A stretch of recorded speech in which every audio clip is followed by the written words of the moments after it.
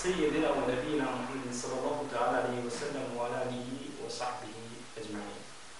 Allahun e falenderojmë për vetëm për ti ndihmë dhe falë kërkojmë.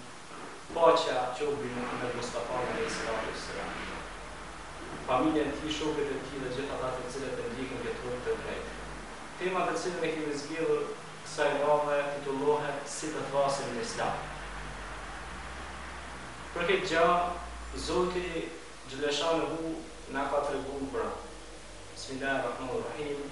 Udhu fi sabilillahi rabbika bil hikmati wal maw'izati hasana. Dhe thirr rrugën e Zotit tënd me çka? Me urtësi dhe pamirësi e urtësi dhe me mirësi se Zoti kështu është i kënaqur prej nesh. Thirrja pra duhet të jetë me urtësi, me matoni, me butësi, jo me vrashtësi. Islami kërkon qetësinë thirrje. Thirrësi do të jetë i ditur, ta njohë Kur'anin, ta njohë Sunetin, ta njohë hadithet e pejgamberit alayhi salatu wassalam, ta njohë historinë e Islamit. Është mirë që notojmë nga pak edhe në shkenca të tjera, për arsye se vazhdimisht ka para vetes njerëz profesionet dhe ideve të ndryshme. Përveç kësaj do të thotë thirrësi do të jetë aktiv, të jetë i përgatitur, të ketë frikë Zotin xhaleshanuhu dhe ta doj Zotin xhaleshanuhu dhe punën që e ka. Thirrja nuk duhet të jetë entuziaste, thirrja nuk duhet të jetë do të thotë me i mundu njerëzit, sepse ne pra jemi ardhur që t'i këshillojmë njerëzit me të mira dhe jo t'i rëndojmë njerëzit me fjalë. Mos ta teprojmë pra t'i rëndojmë njerëzit me fjalë, sepse shpesh njerëzit e rëndohen edhe nga fjalët. Ti marrën njerëzit me dashuri dhe me dashamirësi afër vetes, sepse kështu na mëson Kurani dhe Islami.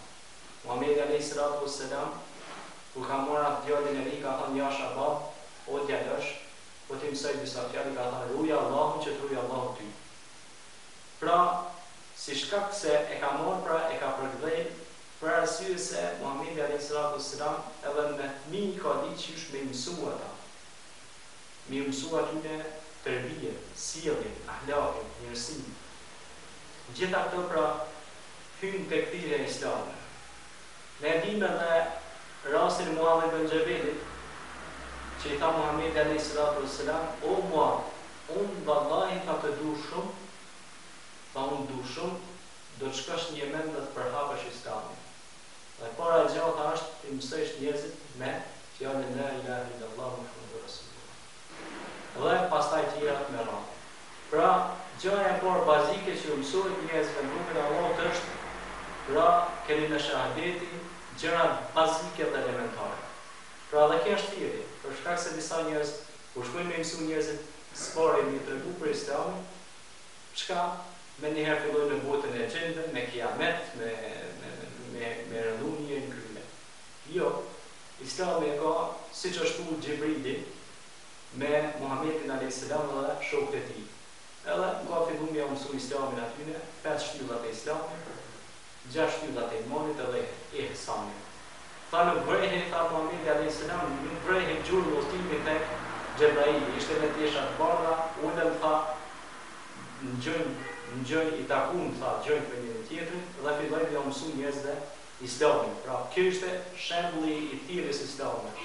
Qysh mësohet Islami me butësi, me matoni, me qetësi, me besu Allahun, me besu me lajket, librat, ditën e gjykimit, kadan, kaderin, shtyllat e Islamit, dhe thot me besu se është në Zot, me beshu se ka vënë dërgimin e tij, me fal namazin, me dhënë zakatin, me agjëru Ramazanin, me shku në haxh ai që ka mundësi, materiale s'paku një herë në jetë, kur i ofrohen ato kushte.